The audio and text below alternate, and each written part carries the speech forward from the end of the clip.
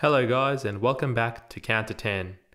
Today we're continuing our series looking at cardiac physiology, with our topic today being myocardial O2 supply and demand.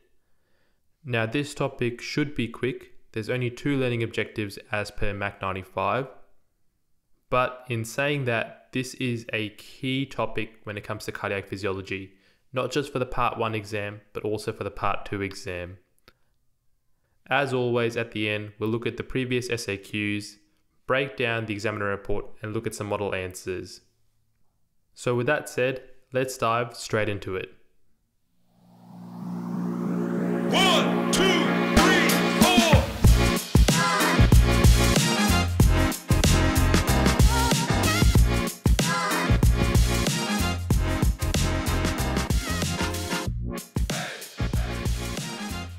Now the first learning objective is describe the anatomy of the heart, including the coronary circulation and the territories supplied. To begin this learning objective, we have to look at the heart on a macroscopic level. So the heart is irregularly conical in shape. It's placed obliquely in the middle of the mediastinum. Its relationship to other structures within the mediastinum and the chest can be described by the fact that it's surrounded by a pericardium, and this pericardium has both a visceral layer and a parietal layer. The inferior part of the pericardium binds onto the base of the central tendon of the diaphragm. So with this, because it's actually bound to the diaphragm, the heart actually moves up and down with inspiration and expiration. On the lateral side of the heart, you have the phrenic nerve, and this is really important whenever you're doing any type of surgery on the heart. Always think that there can be damage potentially to the phrenic nerve, which can then lead to hemiparalysis of the diaphragm. Now looking at the heart in more detail, you can classify the structure of the heart based on the type of muscles. So you have the endocardium, which is the endothelial surface that lines the inside of the chambers. You have the myocardium, which is where the cardiomyocytes sit. And then you have the epicardium, which is the mesothelial layer that lines the outside. And then when we talk about the chambers and the valves of the heart, some of these things are really self-explanatory, but just to go over it, we have 4 chambers, 2 atria and 2 ventricles. Both are divided respectively onto the right hand side and the left hand side. The right atrium is the one that receives the blood from the superior vena cava and the inferior vena cava, as well as the coronary sinus, and has a tricuspid valve which ensures unidirectional blood flow into the right ventricle. Within the right ventricle you have the chordae tendineae, which attach the edges of the atrioventricular valves to the papillary muscles within the ventricle itself. The right ventricle ejects blood through the pulmonary valve, which is also known as a semilunar valve because of the 3 cusps that make up the valve. That blood that's ejected out of the right ventricle then goes from the main pulmonary artery trunk, coming back via the pulmonary veins, of which there are 4, and these drain into the left atrium, and the site at which the pulmonary veins join into the left atrium is a change of tissue, and this is why this area is very prone to causing arrhythmias, specifically atrial fibrillation. Now the left atrium drains blood into the left ventricle via the mitral valve. The unique thing about the mitral valve is that it only has 2 papillary muscles. It has the posterior medial papillary muscle and the anterior lateral papillary muscle. The significance of this is that the posterior medial papillary muscle only receives blood supply from the right coronary artery, while the anterior medial has dual blood supply from the left coronary artery as well as the left circumflex artery. So if you are to have an MI that affects the RCA blood supply, this can lead to compromised papillary muscle and potentially cause sequelae like papillary muscle rupture. In comparison, this is less likely to happen with the anterior lateral papillary muscle.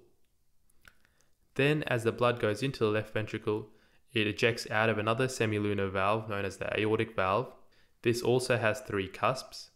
Here you have the left coronary cusp, which has the left coronary ostium as the origin of the left main coronary artery. You have the right coronary cusp, which has the coronary ostium for the right main coronary artery. And then you have a non-coronary cusp, which has no origins for any arteries. That's as much basic anatomy you need to know of the heart. So we'll move on and talk about a key thing, which is the blood supply of the heart. Now, the right main coronary artery passes between the pulmonary trunk and the right atrium to descend in the right part of the atrioventricular groove. At its terminal end, it anastomoses with the left coronary artery at the inferior intraventricular groove. Now, before we get to the terminal end, we have to know the branches of the right main coronary artery. The most important branch is the posterior descending artery. Now, this goes between the posterior intraventricular groove between the left ventricle and the right ventricle. In majority of people, the posterior descending artery comes off the RCA. However, in a small subset of people, it can also come off the LCA. The importance of this is that whichever side it comes from, we refer to this as the dominant side. So in majority of the people, because it comes from the right coronary artery, their right coronary artery is the dominant circulation side. Now, we all know the classic features of an inferior MI on an ECG, being ST elevation in lead 2, 3 and AVF. However, there can be some tricky patterns that involve the right coronary artery that you don't really want to miss on an ECG. And one of those is a posterior myocardial infarct.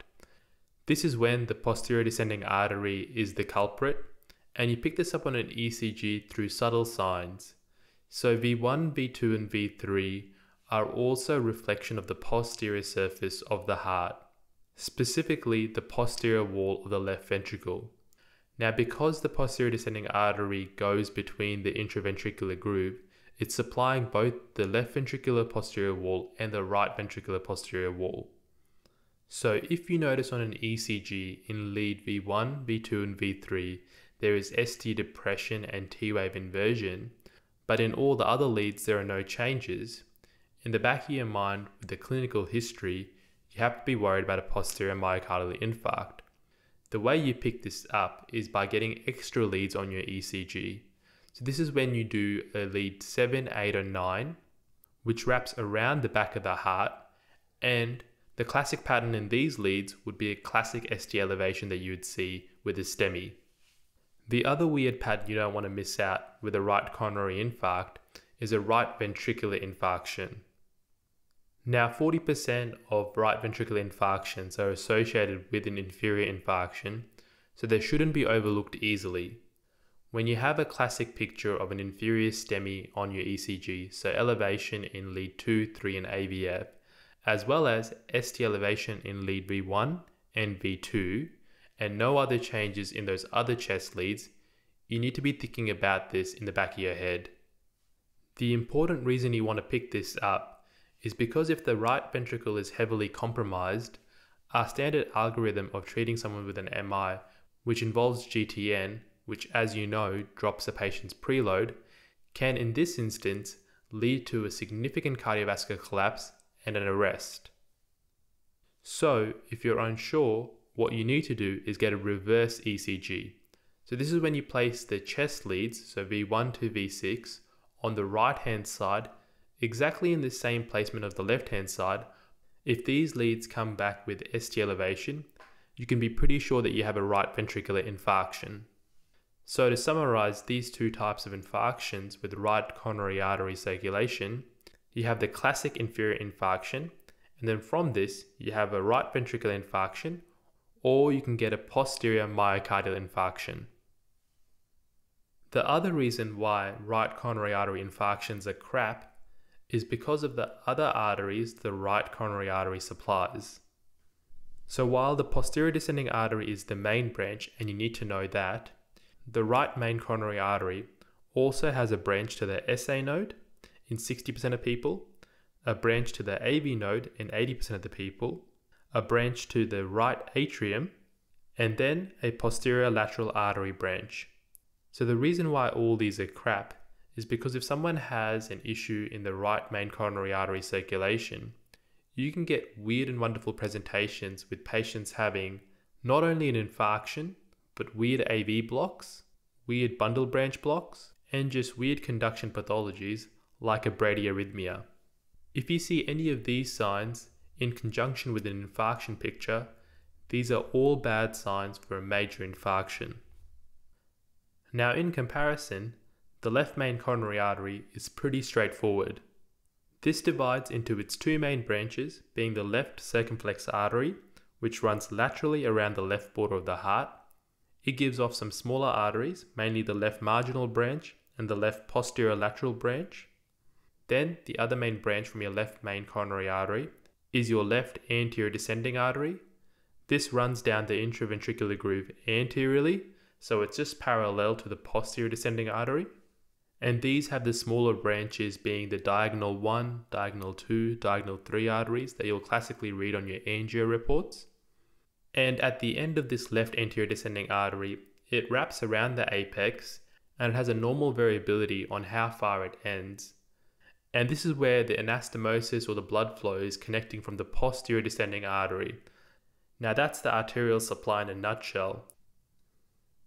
So going from the arteries, you go to the capillaries. Not much to say here in terms of the capillaries of the heart, except for the fact that the density of them is very high. And that makes logical sense when you think about the fact that they're facilitating a huge delivery of oxygen on a constant basis to a myocardium that's consuming a lot of oxygen. From those capillaries, we get the veins, and the veins follow a very similar pattern to the arteries. They just have a different name, and the four main ones you should know are the great cardiac vein. So this is just running along the left anterior descending. You have the middle cardiac vein, which is running along the posterior descending artery. You have the small cardiac vein, which is running along the marginal arteries, which is running along the left atrium. All of these veins are draining into the coronary sinus, into the right atrium. But the important bit to remember here is that not all the blood running in the veins goes into the right atrium. Approximately 95% will go into the right atrium, but 5% will find its way either directly into the ventricle or directly into other chambers through Thebesian veins, causing the normal physiological shunt. One important vein to remember if you ever get into cardiothoracic anesthesia is the anterior cardiac vein. Now this drains blood from the right ventricle and returns the blood directly into the right atrium, not through the coronary sinus. The significance is that all cardiac veins have no valves, so when you're doing cardioplegia using a retrograde circuit, when you're placing that cardioplegia through the coronary sinus, you can sometimes miss getting all of the right ventricle. Therefore, you might not get a unified cardiac standstill. I think it's just a cool fact to know. The chance that you'll be asked that during your cardiac term is pretty low, but it's a nice thing to have in the back of your brain. So that brings us to the end of our first learning objective. The second learning objective is describe the factors determining myocardial oxygen supply and demand and their clinical implications. Now, myocardial supply can be defined by a simple equation, which is coronary blood flow times the arterial content of oxygen. From previous respiratory podcasts, we already know how to calculate the arterial content of oxygen. This is the Huffner's constant times the concentration of Hb times the saturations plus the amount of oxygen that's dissolved in blood. What we don't know is the normal coronary blood flow. So in the normal setting, coronary blood flow is equal to 250 mL of blood per minute. And if you were to say it in another way, you would say that normal coronary blood flow is 80 mL per minute per 100 grams of heart. Now, a normal adult heart weighs 300 grams, and this coronary blood flow is equal to 5% of the total cardiac output. During strenuous exercise, we have the ability to take this baseline value and increase it by fourfold.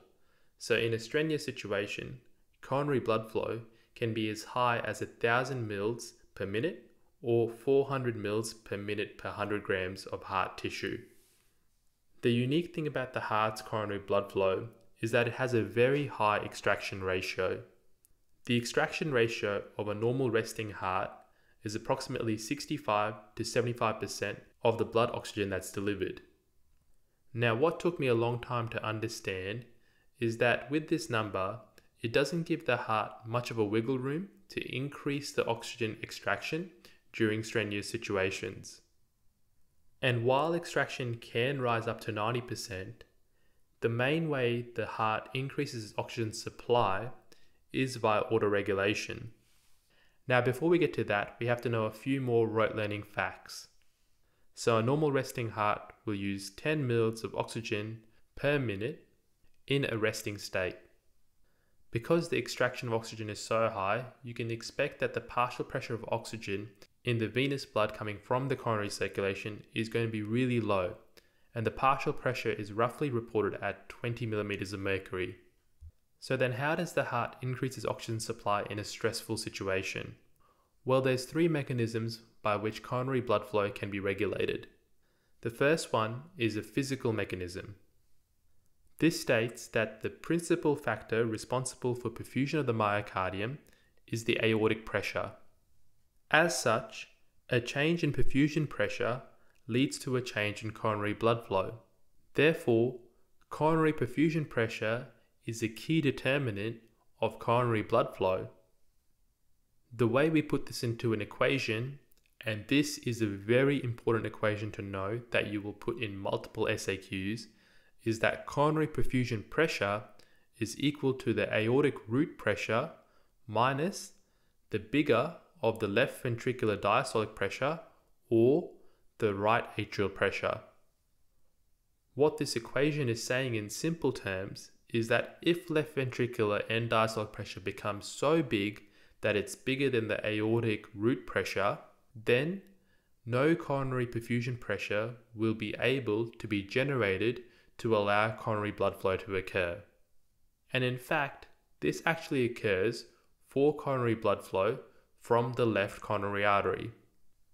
During the start of systole, in isovolumetric contraction, when the left ventricle hasn't opened up its aortic valve, the pressure inside is so high that it's waiting to build up until the pressure exceeds the pressure in the aortic root so that the valve can open up. During this phase of coronary blood flow perfusion to the left ventricle, the blood flow actually becomes negligible to the point where it's zero and reverses back into the systemic circulation.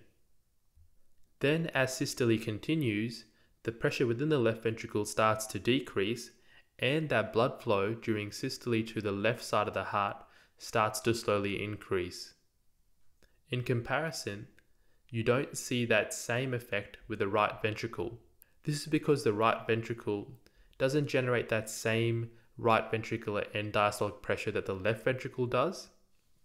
And so coronary blood flow is more evenly distributed between systole and diastole in the right ventricle compared to the left ventricle.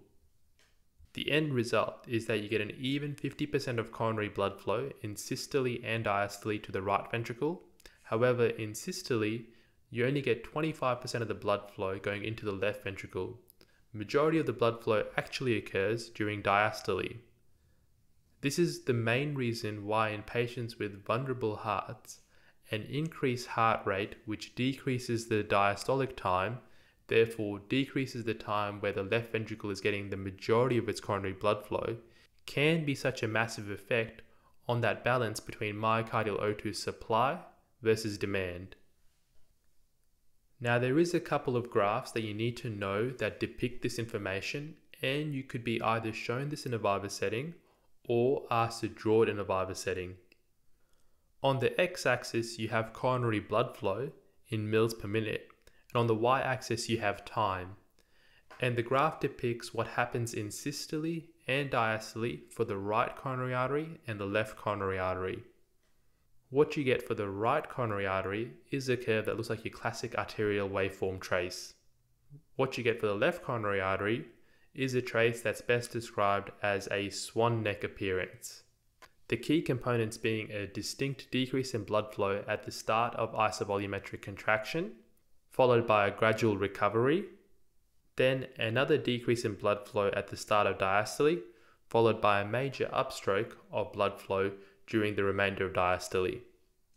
You can find this diagram on Mac 95, but you do need to have a look at it just to understand the concept before you do both the SAQ or the Viva.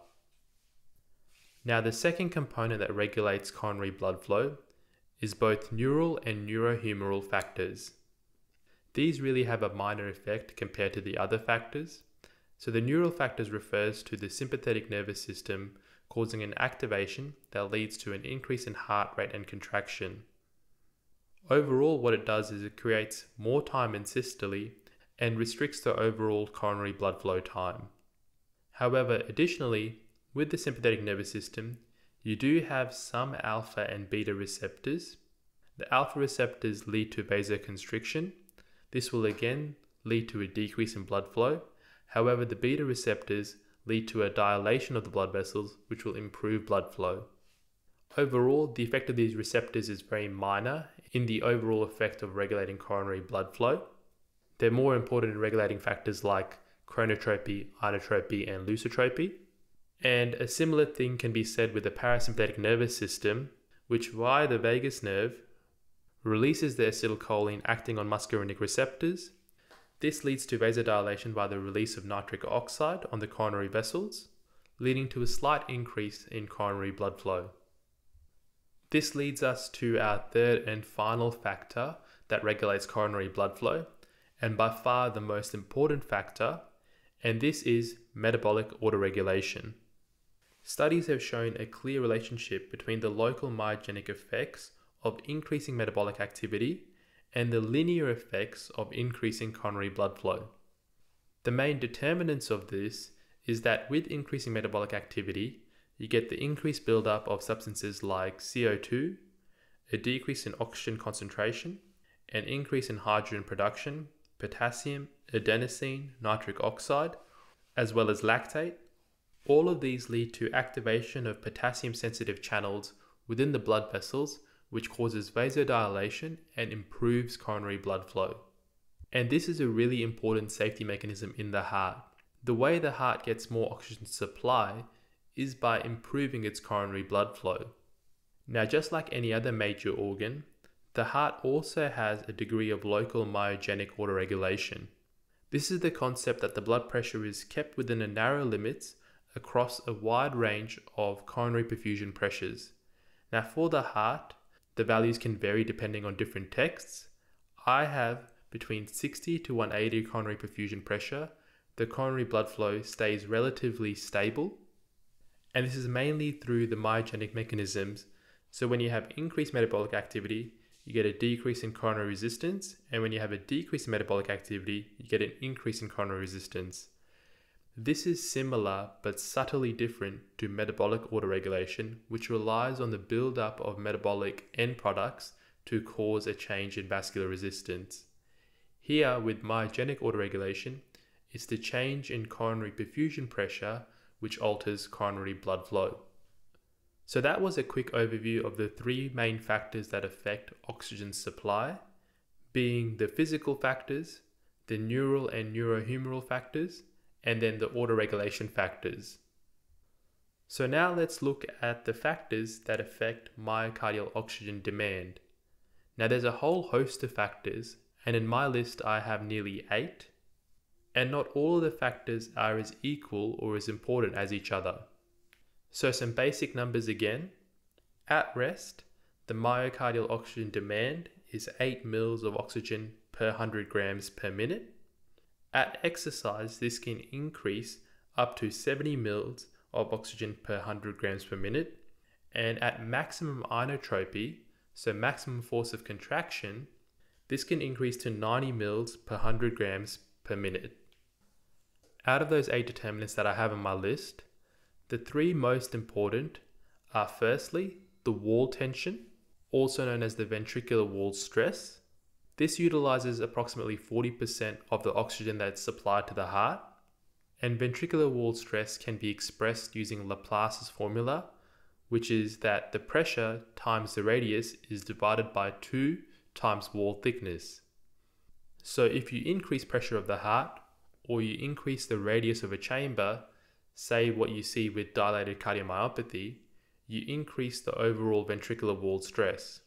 That's why, as a compensatory mechanism, you get increasing thickness of your left ventricular muscle to decrease that amount of ventricular wall stress. Remember, thickness is on the denominator, so if you increase thickness, you'll decrease the overall number. The second important factor is the heart rate itself. So this takes between 15 to 25% of the oxygen consumption, and it's quite basic to understand. If you increase heart rate, you'll increase the amount of oxygen that's needed. There is almost a perfect linear relationship between increasing heart rate and increasing oxygen demand. Then the third important factor is contractility. So this utilizes 10 to 15% of the oxygen that's supplied to the heart. And again, if you increase the contractility, you increase the work the heart puts in. And if you increase the work, you increase the oxygen it needs. Out of the remaining 5 factors, the 2 that take up the most is afterload. It's similar to wall tension or ventricular wall stress, but slightly different. This is looking at mainly the afterload that the heart is pumping against, not the afterload that's within the heart chamber itself. And this uses 10 to 15% of the oxygen supply. We have the basal consumption of the heart itself. So this is all the oxygen that's needed for the cells to work at their normal optimal level. And this uses 25% of the oxygen that's supplied. Then the 3 remaining factors all contribute very little to oxygen demand. The interesting one on this list is preload. You'd think that changing preload would use more oxygen, but because preload uses the Frank-Starling mechanism, which actually optimizes the sarcomere length, you're not actually increasing the oxygen or the ATP demand by the myosin or the actin. You have the electrical activity of the heart, which uses 1% of oxygen, and then you have the stroke work. The stroke work is just an equation to say what is the change in pressure times the change in volume within the heart. Now the heart is pretty nifty in the sense that it can use many substrates to provide an oxygen source. It doesn't have to rely solely on glucose. Carbohydrates make up 40% of its oxygen source. And here you have special GLUT1 and GLUT4 receptors that can increase in amount during an ischemic event. Then you have fatty acids, which are the main substrate and supply 60% of the energy. Amino acids make up less than 5%. And the heart can also use anaerobic glycolysis and lactate as an energy source. This brings us to the end of understanding our second learning objective. And with that, we're going to look at some of the past SAQs that have been asked on this topic. The first SAQ was from the ANZCA exam. It was very recent in 2023 second sitting, and I think it's a really tough SAQ. It was compare and contrast myocardial oxygen supply to the left and right ventricles.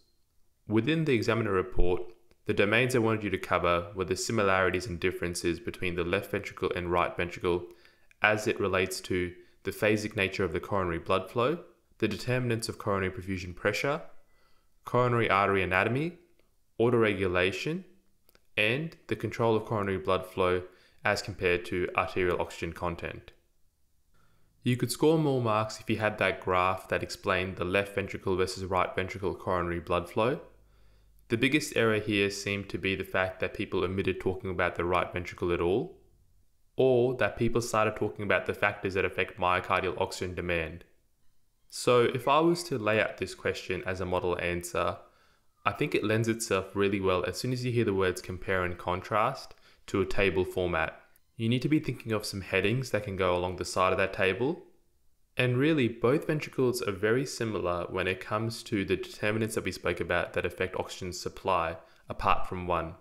So the 3 determinants we spoke about were pressure, or more so coronary perfusion pressure, neural and neurohumeral, and then autoregulation, which includes both metabolic autoregulation and myogenic autoregulation.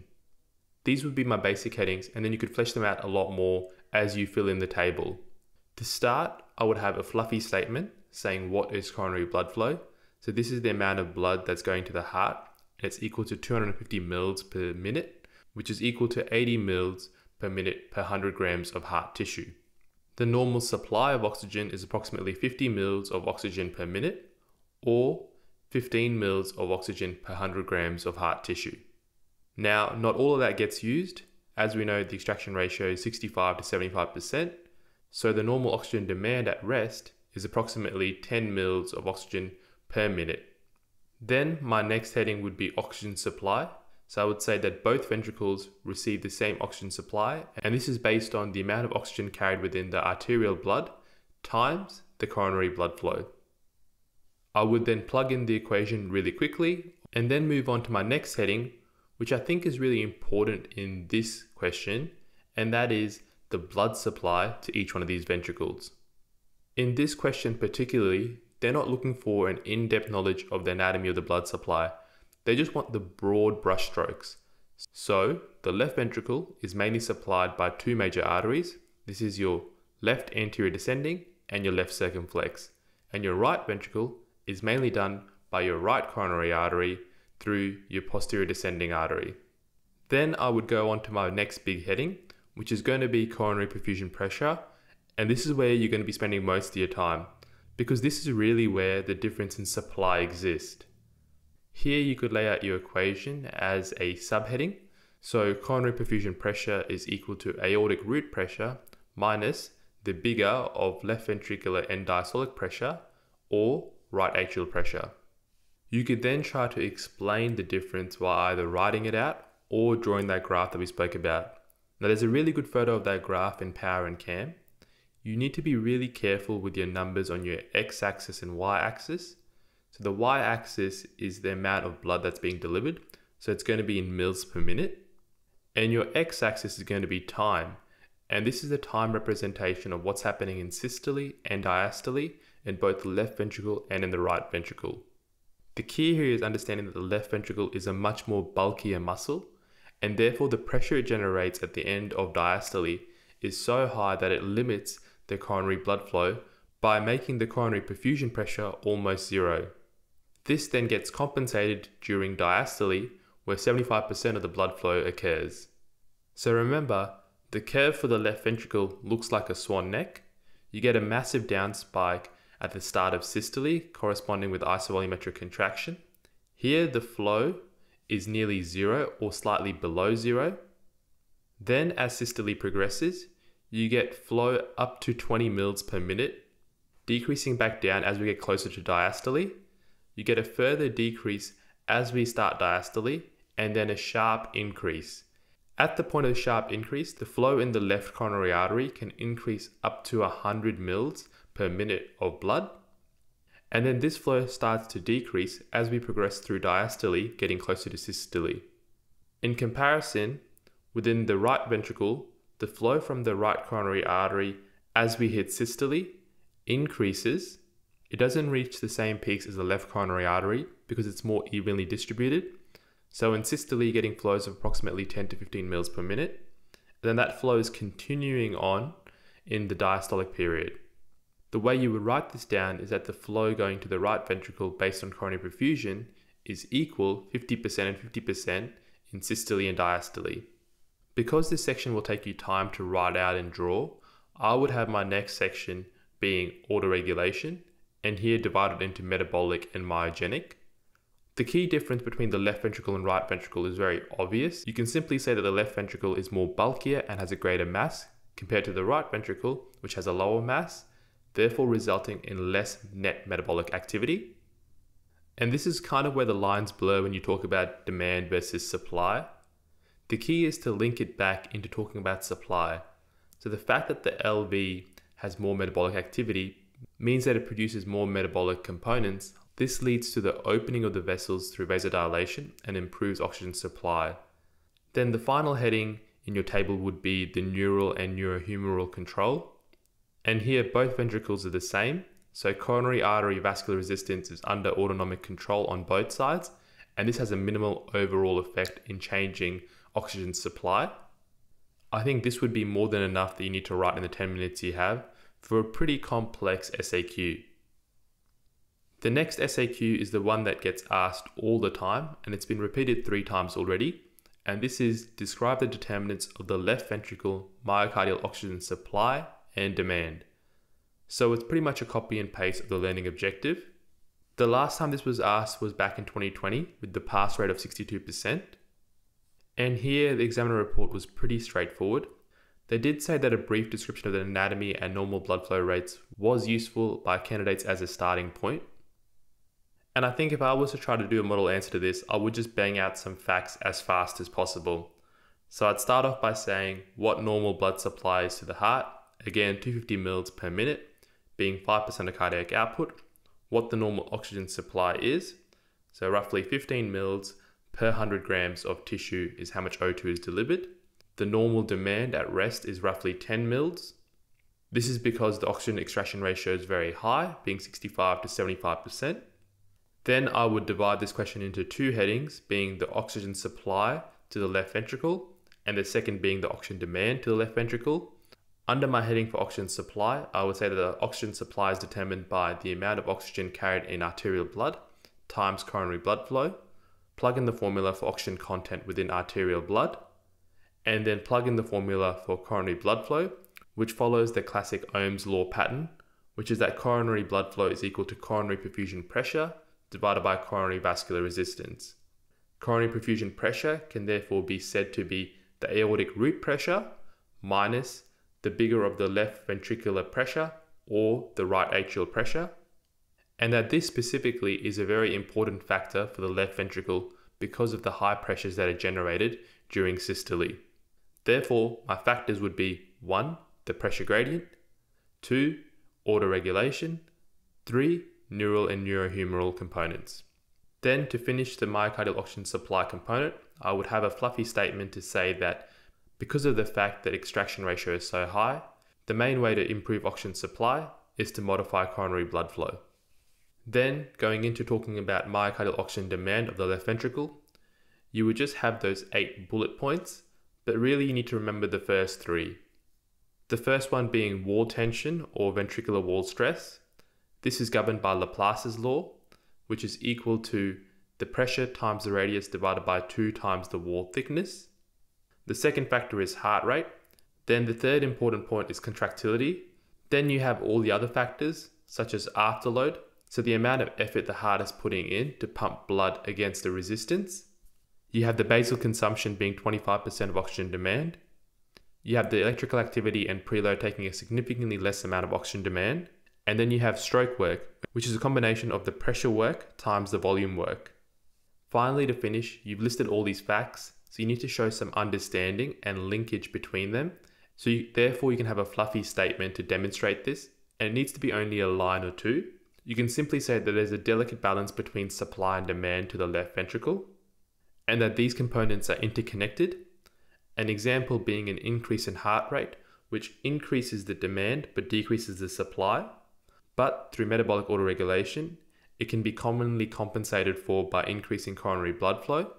However, in compromised patients, such as those with coronary artery disease, this compensation is very limited. Then the final SAQ I want to talk about is from the CICM exam in 2021. They've actually asked this 3 times within the CICM exam, and it was describe the adult coronary circulation being 50% and its regulation being the other 50%.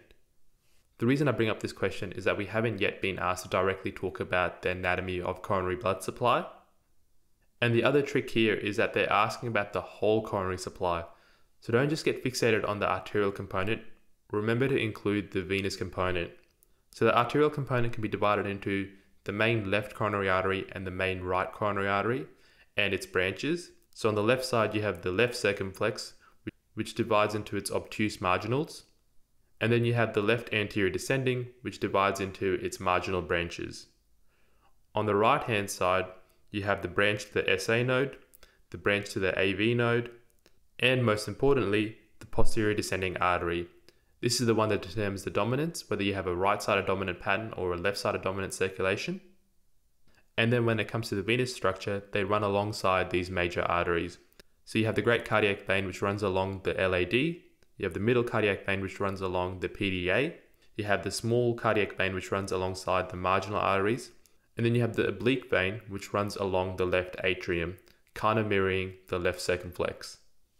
An additional point you might want to put in here that might just take an extra minute would be saying what an infarction in any of these territories would show on an ECG. Then you would go and talk about the regulation in this question. And this is just another way to ask about the supply and demand relationship. So again, it's the quick bullet points that you need. And here, because they've only allocated 50% of the time, you just need quick bullet points. So that brings us to the end of today's podcast. Like I said, it's a pretty straightforward podcast talking about oxygen supply and demand, but these key concepts are really important to understand now, as they're useful not only for your part 1, but for your part 2 studying. An example of this is the number of times you get asked in your part 2 studying how you're going to deal with an intraoperative MI, and you go back to these basic principles of manipulating oxygen supply while decreasing the demand. Next podcast, we'll be back talking about the control of cardiac output and pressure. This is a topic which is very graph heavy, so I'll be putting a lot of links and talking about a lot of the graphs that you see in the common texts such as power and cam. And this again is a really important topic because we're going to go through some basic definitions of preload, afterload contractility, look at the graph of pressure volume relationships, which is really important and really good Viva fodder. So until then guys, I wish you all the best of luck with your studying, and I'll catch you next time on Count to 10.